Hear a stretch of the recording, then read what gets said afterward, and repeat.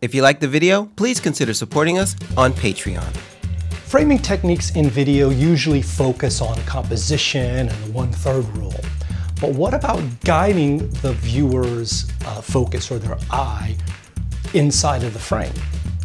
What about all those, other things in the frame that are vying for their attention?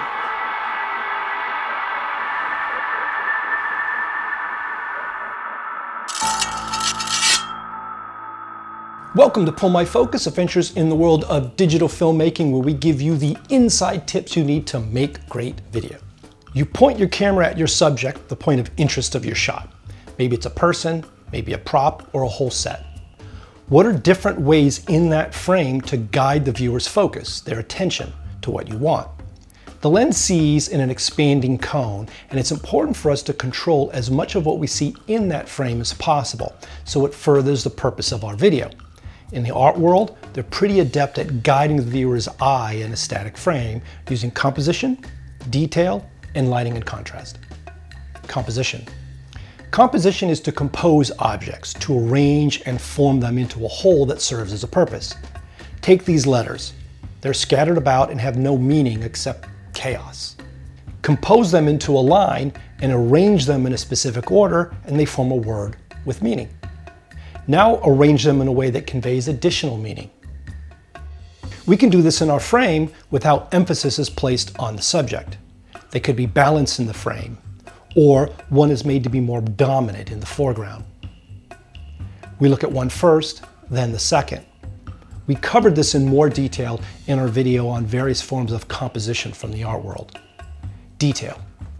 A scene is made up of an overwhelming mass of detail. Stare at it long enough and you see more and more.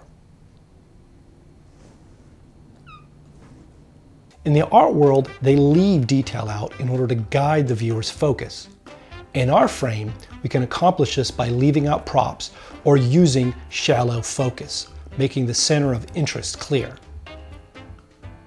Details can be easily missed until we see them in the frame, where a previously unimportant object now steals focus. It's like our homes and apartments. They're fine until we remember that guests are coming over, and now we see the unnoticed clutter and mess that had been there in the background the whole time. If they don't steal focus, they could distract enough from the center of interest to make the whole shot dull. Kind of makes it all just gray. Light and contrast. We can guide focus with light. The most obvious is a spotlight in a theater that makes it clear, hey, look at this. We can create the same effect with light, but more subtly.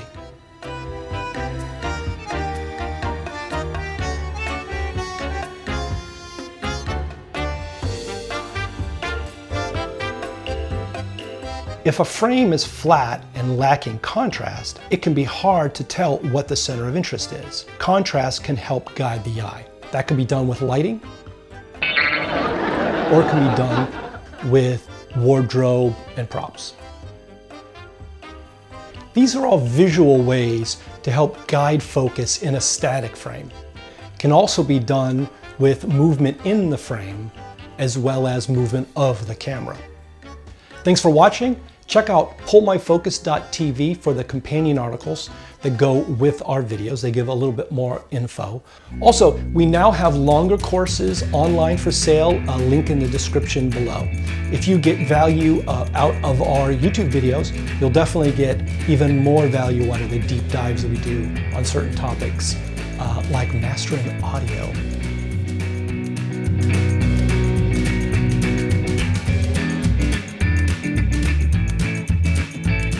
Through the frame.